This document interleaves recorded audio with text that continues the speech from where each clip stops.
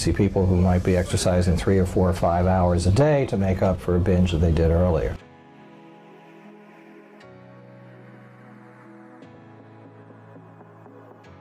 There are 3 major categories of eating disorders. There's anorexia nervosa, which basically is defined by self-induced weight loss, usually to a level of at least 85% or less of ideal body weight, but actually sometimes you can see people get as low as 50% ideal body weight, so it can be quite extreme.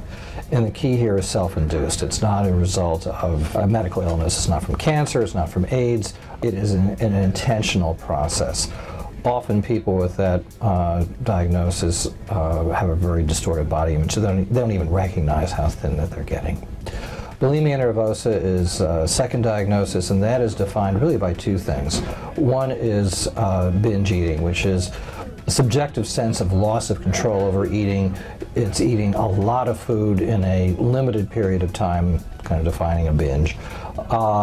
And then some compensatory behavior. That can be self-induced vomiting, it can be laxative abuse, it can be exercise. You see people who might be exercising 3 or 4 or 5 hours a day to make up for a binge that they did earlier. Or extreme dietary restriction, another way of trying to compensate. So bulimia, a person typically is normal weight or thereabouts.